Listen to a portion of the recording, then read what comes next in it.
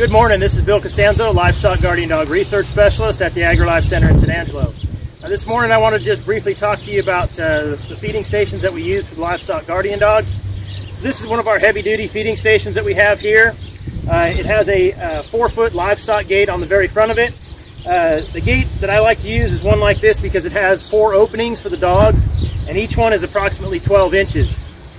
When we get the puppies at 8 weeks, the bottom section is open, and then we adjust it from there as the dogs grow.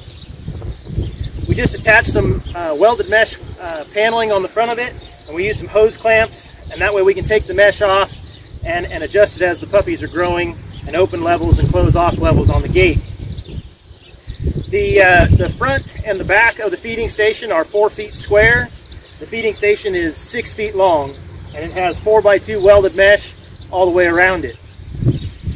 I would recommend that you add a floor to this unit if you're going to use this design.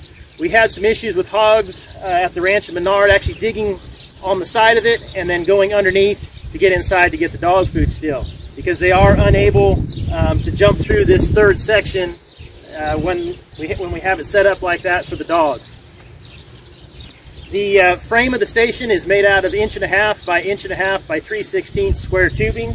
It is definitely a heavy design, but we made it that way so that the hogs aren't able to get underneath it and turn it over.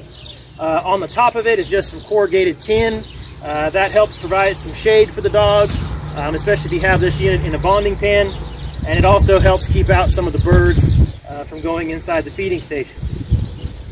If you have any other questions about feeding your livestock guardian dog or feeding stations in general, feel free to contact me here at the AgriLife Center. Thank you very much for watching.